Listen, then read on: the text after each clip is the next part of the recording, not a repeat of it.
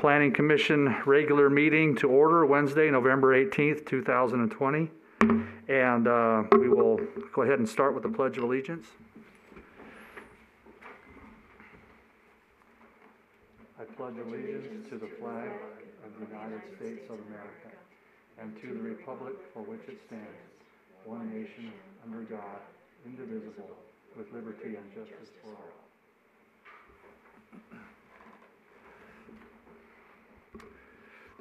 Thank you. As has been the case for the last several months, this is limited in-person attendance at this meeting. And when the public comment sections come up, the public can call in at a number that will be listed on the screen. And so we'll go ahead right now for public comment. Public comment during this portion of the agenda must be limited to matters on the agenda for action. Each person has up to 5 minutes to speak on a specific agenda item. If an agenda item is also listed as a public hearing, persons may wait to speak until that particular item. So time is now open for public comment. The phone number for calling in is 702-589-9629.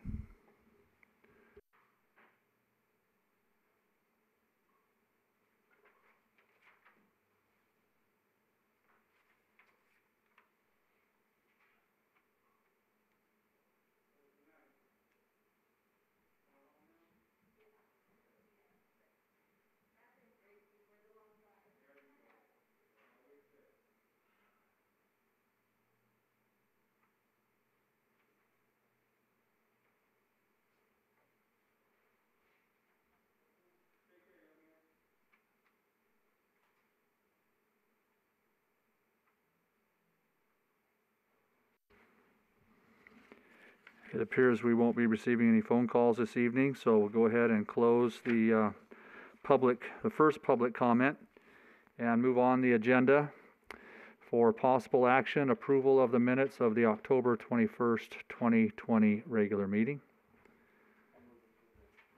We have a move for approval. Turn your mics on when you talk, please.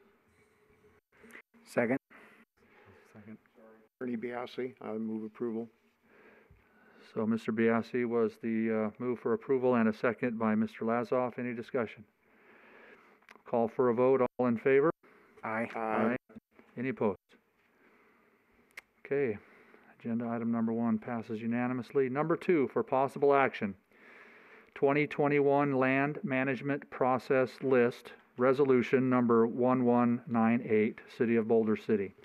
A public hearing and recommendation to the City Council on one proposal for the Land Management Process List for 2021 for light warehousing business caretaker residence use on property at 1030 Industrial Road. Staff. Thank you, Mr. Chairman. The Planning Commission usually only sees land management process items about once a year per our normal process. And the purpose of our land management process ordinance is to establish a more formal procedure for the City Council to consider possible future dispositions of city-owned land. And part of that process involves advertising the process so that respondents can submit applications. And this year, only one application was submitted. And that's for part of the property at 1030 Industrial Road. The applicant, Mr. Floyd, who is present, owns the adjacent parcel at 1020 Industrial Road, and he's interested in acquiring approximately 1.5 acres of the adjacent property known as Tract 220, owned by the city. And his intent, if this request is successful, would be to develop the property for light warehousing and business and storage units with caretaker residences. The caretaker residence aspect wasn't originally listed as part of his application. He referred to it as industrial lofts, but when we questioned what he meant by that, that was his intent. And in further discussion with him, he said his desire would be that each unit could potentially have its own caretaker residence, which would require actual subdivision of the property, because under the code, a single commercial property could only have one caretaker residence, even if that had 20 or 100 RV, say, or business spaces. But in order to have one caretaker residence per unit, it would need to be subdivided so that people could own those units. And obviously, subdividing the land requires that the person would own the land in order to do that. And since this area that he'd like to buy is over 1 acre, per the city charter, it would require a vote of the people, of the voters of the city at an election. And so as the report notes, this land management process is the first of many, many steps that would need to be considered. And as noted here, the council referred this item to the Planning Commission for basically a very broad land use recommendation. Is the proposed use expected to be compatible with other uses in the area? Your recommendation would go back to the city council, and then they would determine whether or not to add it to the land management process list. And if that happens, then there could be further negotiations. And in this case, since the applicant has indicated he's only interested in purchasing and not leasing the property, pretty much that matter would have to go before the voters before anything further can be done. But again, those are much later steps. This is just the first step in the process regarding land use. There's a draft resolution which is written in alternate forms depending on whether or not the Planning Commission wishes to recommend that this request should or should not be included with the land management process list, and the resolution will be modified according to the Planning Commission's recommendation.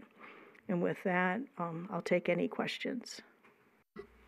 Thank you, Susan. Do we have any questions for staff? Yes, Susan, just one clarification. On the map that was shown, there actually are 3 parcels there. I think it's 10, 20, 30, 50, and then there's the larger parcel. What I wasn't sure about is the parcel number, that long number. Is that inclusive, let me, if I can be specific, the 18605 401 011, is that inclusive of all of those pieces, those parcels? It doesn't include the parcels identified as 1020 or 1050, but basically it is that big part in the red area and then the blue highlighted section, which is the portion that the applicant is interested in. Okay, okay. Okay.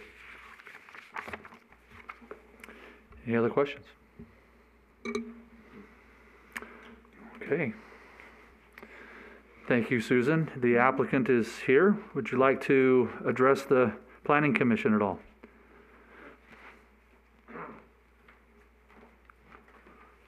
My name is Dave Floyd. I'm a 20-year resident of Boulder City, and I've had some other properties here in town, but I have a piece adjacent to that, and there's a big valley drainage issue the city's dealing with on this, and then the property that you recommended at 10, or mentioned at 1050 is privately owned as well. So there's just a little, I don't say a little, but there's about an 1.5 acre piece in between ours, and all we're trying to do is square that line up. And then also, through this process, it would also solve that drainage issue that needs to be remedied. So, you have any questions of me? Any questions for the applicant? If, yeah, Ernie Biasi, if you were to get the city to, let's say, sell it and then eventually, let's say, zone it the way it needs to be, would your intent, not that it really matters a lot, but since you own the other parcel, would you try to combine them or just put the same kind of development on both those parcels?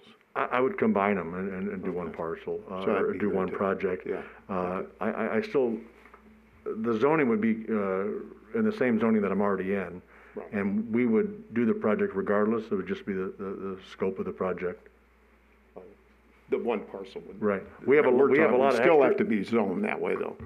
Correct. But we have a lot of extra dirt also on ours that we're gonna remove. I'm sorry, and, on that parcel, there's a big valley that actually runs that thing across the highway, or across the, industrial into another property. I don't know if you're aware of that issue, but. Anybody else?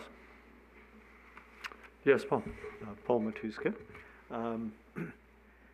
If this were to go through to completion, you were able to develop your project, kind of give us maybe a little overview of what you're looking at. We read it in the in our package, but approximately how large are the individual units you're planning? Yeah, the individual units would be in that 1,000 square foot range. Each unit, I see. yeah. And it looked like about a half a dozen of them? Well, it'd be about a half dozen if I'm not able to buy the property. Got And it. then it would probably, it would be a half dozen on the current parcel. It would probably be 14 total.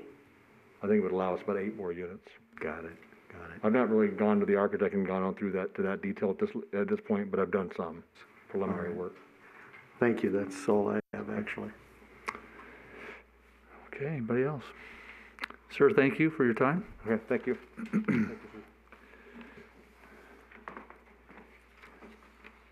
And this is a public hearing, so we'll open the time for additional time for phone calls if anybody is inclined to call in 702-589-9629.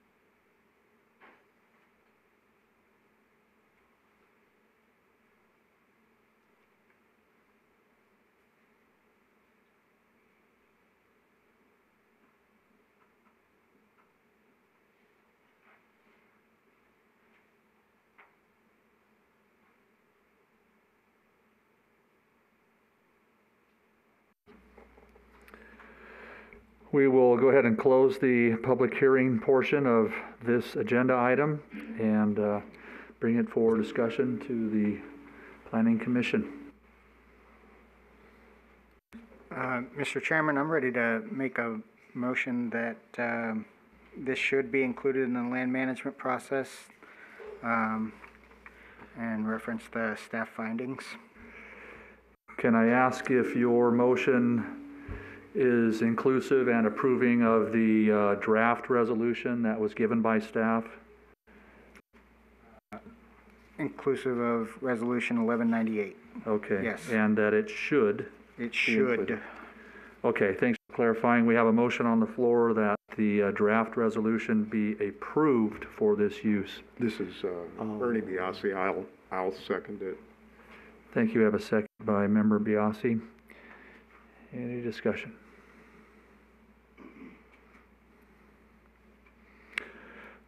Okay, then we have a motion and a second. We'll call for a vote. All in favor of approving Planning Commission Resolution number 1198 as drafted by staff? Aye. Aye. I'm sorry, staff, do you have more comments? Just to clarify the motion, because there were findings within the resolution, alternate versions, so your motion is to approve the resolution subject to the amendment that it would be recommending that the property should be included and with the findings for that inclusion. That was the intent of your motion, right? Yeah, I apologize if Susan misunderstood, but that was my intent. I understood the intent, it just wasn't as the chairman stated. Okay, I agree. fair enough. Then, all in favor? Aye. Aye. Aye. Is there any opposed? Okay. The motion for the recommendation to City Council is approved. And moving on to agenda item number 3, monthly progress report on development allotments. No comment. No comment, and this is the final public comment. People can call in 702-589-9629. Each person has up to 5 minutes to speak.